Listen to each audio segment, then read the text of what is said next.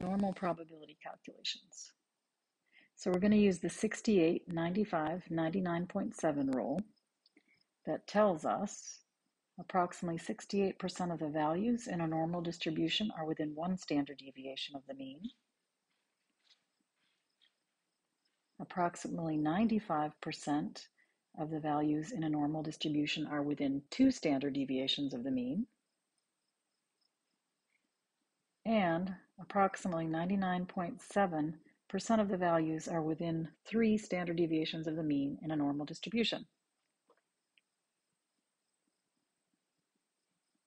We are also given that the standard score, or z-score, for Q1 is negative 0.675. And finally, the standard score, or z-score, for Q3, the third quartile or 75th percentile, is 0.675. And that's all the information you need to calculate the normal probabilities you're given in this chapter. You do not need to use the standard normal table. So let's now take a look at an example and see how this works.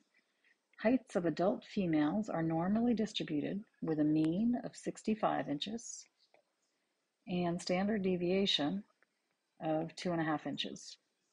What percentage of adult females are between 60 and 70 inches tall? So the first thing we do is calculate the z-score, or standard score, for the two values 60 inches and 70 inches. So 60 minus the mean of 65 over the standard deviation of 2.5 comes out to be -2. The z-score corresponding to 70 would be 70 minus the mean of 65 divided by 2.5, which is 5 over 2.5, or a +2. So now what does that mean for the normal distribution? Basically, we want to find the percentage of scores that are between a standard normal z-score of -2 and +2, or within two standard deviations of the mean, and we know the 68, 95, 99.7 rule, so that should be 95%. So approximately 95% of adult females have height between 60 and 70 inches tall. We're going to stick with the same basic setup here. We still have heights of adult females normally distributed with mean of 65 and standard deviation of 2.5 inches. And this time we're told that Sally's height puts her in the 25th percentile for adult women. How tall is she? So again, I'm thinking about the normal distribution, and recall the z-score that corresponds to Q1, the first quartile, or the 25th percentile, is -0.675. So we know that z-score, and we know the formula for the z-score is x minus mu over sigma. So we've got -0.675 equals x, the score we're trying to figure out, minus the mean of 65 over the standard deviation of 2.5. So this is the one place where you're going to have to do a little bit of algebra here. We're going to multiply both sides of this equation by 2.5. So we got -0.675 times 2.5 equals x minus 65. We're adding 65 to both sides of the equation. We get x equals 65 minus 0.675 times 2.5. And if you do that calculation out, we get x is approximately 63.1 inches. So the 25th percentile for heights of adult females is about 63.1 inches, and we'll say Sally's approximately 63 inches tall. Again, sticking with the same general example, heights of adult females are normally distributed with mean of 65 and standard deviation of 2.5 inches. And this time, we want to calculate the probability that adult female's height is between 60 and 67.5 inches. I could denote the probability that way. And as before, we're going to want to calculate the z-score for each of these endpoints for 60 minus 65 over 2.5. And we already did that one, it's -2. And the z-score corresponding to 67.5 will be 67.5 minus 65 inches over 2.5, right? X minus mu over sigma. And that turns out to be a +1. Now, looking at the normal distribution, in this problem, we're essentially trying to calculate the percentage of scores that are between a z-score of -2 and +1.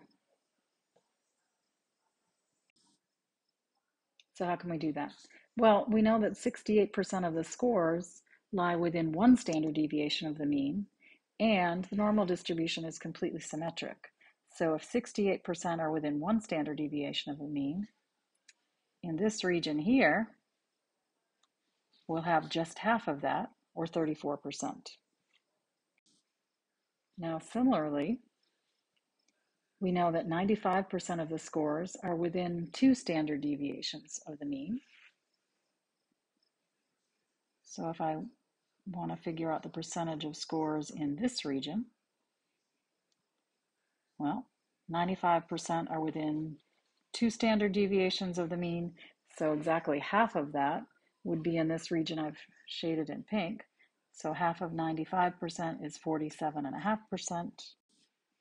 So the total percentage we're looking for is that 34% plus 47.5%, or about 81.5% of adult females have height between 60 and 75 inches. Okay, so one more example with the same setup.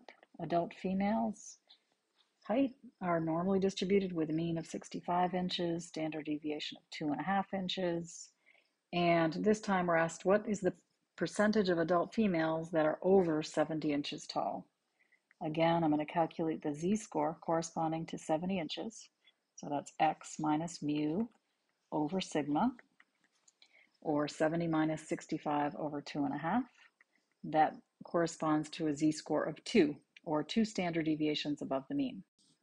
Now, taking a look at the normal distribution again, we're really interested in looking at the probability that the z-score is greater than 2.